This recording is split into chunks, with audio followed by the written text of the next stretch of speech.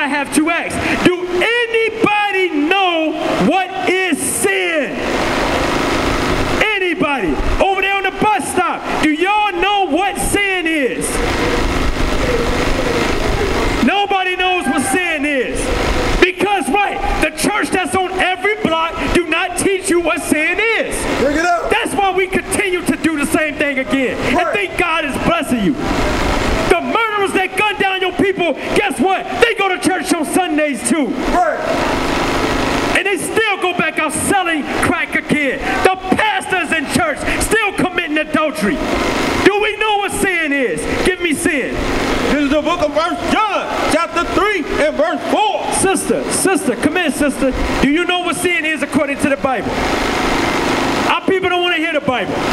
Our people do not want to hear the Bible. They don't want to hear the laws of God. If we was up there telling you how to get cigarettes, we have a line up here. If we was up there teaching our women having a twerk contest, we have a whole line over here. If we teach you how to dance to be the next usher, we have a whole line over here. But we bringing out the laws of God and nobody want to come up here and hear it. Read.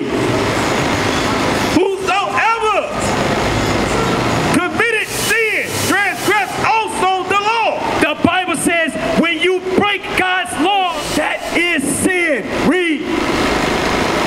Also the law. For sin is the transgression of the law. Sin is breaking God's laws. That's what sin is. When you sell a cigarette, smoking weed, that's against God's laws. Eating swine, eating pork, that's against God's laws. That's right. Women wearing pants, that's against God's laws. Bring it up. Men wearing dresses, acting feminine, that's against God's laws. Read it again. Verse 4. Whosoever committed sin transgressed also the law. For sin is the transgression of the law. Because Christianity don't teach you that sin is a transgression of God's laws. Sisters right there on the corner, do y'all know what sin is? Our people have no idea, and half of these people grow up in church and still don't know what sin is. Give me back to Acts again. Read. This is the book of Acts, chapter 3 and verse 19. Bring it out. Repent ye therefore and be converted, that your sins may be blotted out when the time of refreshing shall come. The time of refreshing is when the Lord returns. The black Jesus is making his way back. And a whole lot of people is going to get put to death because y'all living in sin. If you are in sin when he returns, you're going to die. Nukes are going to hit America.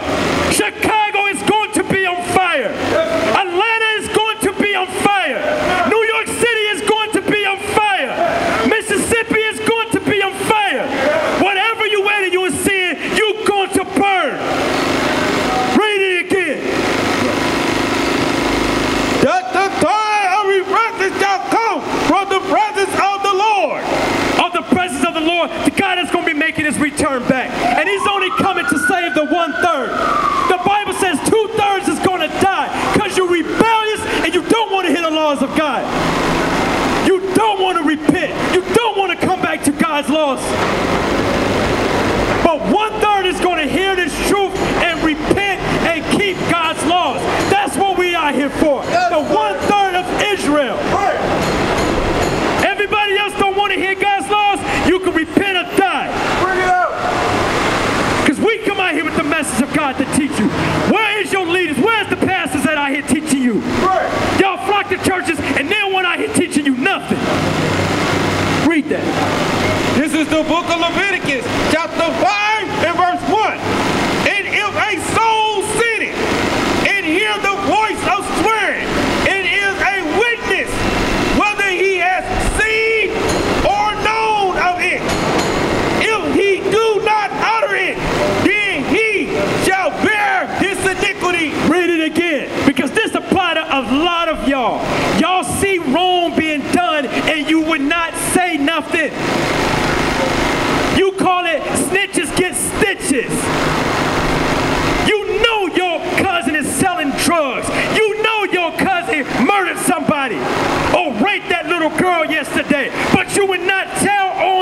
or her. Bring it out. Read it again. And if a soul sin and hear the voice of swearing and is a witness, whether he has seen or known of it, if he do not utter it, then he shall bear his iniquity. The Bible said, sisters in the corner, the Bible says if you see sin, if you see wrong being done according to the Bible, if you see somebody murder or selling drugs, anything of that nature, and you do not say nothing to your brother, the Bible says he's going to hold you accountable for it. You're going to die as well.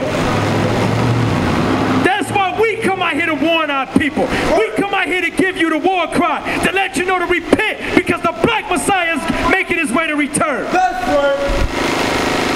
That's what we come out here to labor for. Give me Revelations 18 and 4.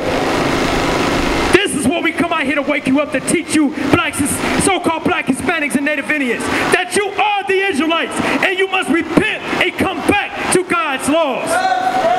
Read that. It's the book of Revelation, chapter 18 and verse 4. Bring it out. And I heard another voice from heaven saying, come out of her, my people, that ye be not partakers of her sins, and that ye receive not of her plague. Read that again. And I heard another voice from heaven saying, come out of her, my people. Stop. The Bible is telling you, so-called black Hispanics and Native Indians, to come out of America. America got you drunk. Y'all is so wrapped up in the customs of this country, and you don't even know it. Everything you learn from your youth and up, America has taught you how to dress, how to eat, how to raise your children, how to worship. Your oppressors taught you that. Where do you learn Sunday worship at? Because that's not in the Bible. None of the prophets in the Bible went to church on Sunday to worship God. They kept that day holy. You don't find it. Where do you learn what God ordained a man to lay with each other? You don't find that in the Bible. Or a woman and woman to lay with each other. You don't find that in the Bible. Where do you learn those customs from? America taught you that. Babylon taught you that. It's okay. Go after your love. The Bible said that's a sin. And if you don't repent from that, you're going to die. God made man and woman, husband and wife, not woman and woman, not man and man. And some of you around sleeping with animals, that's a sin according to God's laws. And we're going to touch on that. Read it again. And I heard another voice from heaven saying, come out of her, my people, that ye be not partakers of her sins. So, the Bible says come out of America. Let's find out, how do we come out of America? Is this talking about going to get a plane? Or is it talking about to get a bus ticket and leave America country? No, because everywhere you go, your oppressors ruling. We ruin nothing because of our sins. At one time, we was gods on earth. We was ruling everything, but we rebelled against the black guy. Now we at the bottom. So let's find out what God is talking about. Give me smoking. We're going to find out in the Bible, how do we come out of America? How do we change our mind state? How do we get away from the customs of America? What do you learn smoking from? Somebody tell me. Hey, you brothers over there, what did you learn to smoke from? What do we learn how to smoke from? Huh? Anybody tell me? You don't read in the Bible, find Abraham smoke a cigarette or weed. You don't find Isaac in the Bible smoke cigarette or weed. We don't find Christ, who you claim you believe in, smoking weed or cigarette. We used to scream black power while heroin was pushed. But at the end of the day, nothing's in vain. IUIC has been given a vision. The tents of Judah has risen. Many has attempted the mission, Minor murmuring, omitting, and missing the mark. Just reading that he had the flame of fire in his eyes gave us the spark. We on Paul's mission. We out on the road, purple and gold. From Mexico, Cuba, Haiti, Ghana, Sierra Leone. 144,000 boots banging, concrete crackling. These are our men repented at heart. The scriptures is proof. IUIC, we deliver the truth.